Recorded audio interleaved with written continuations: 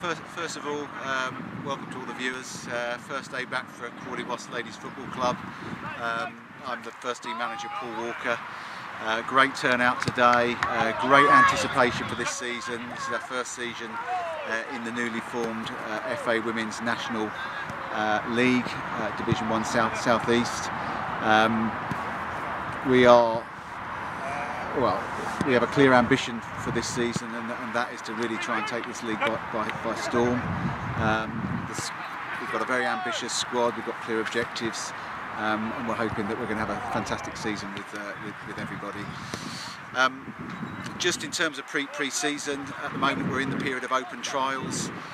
Those will go on for a good few weeks, so any players at the moment, we're looking to continue to increase the depth of the squad. Any players, we want to come and have a chat about the ambition that we've got in the Crawley squad.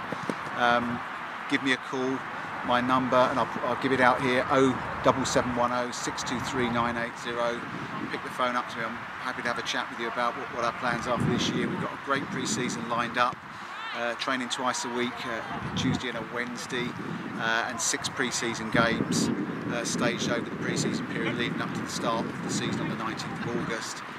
Those games include Whiteleaf, Gillingham Ladies, Crystal Palace Ladies, Brighton Hove Albion Development, Southampton Women, Southampton Saints. So a good range of games that we're going to be playing, hopefully to get the squad really fired up and in the best physical condition and technical position, ready to start the season on the 19th of August.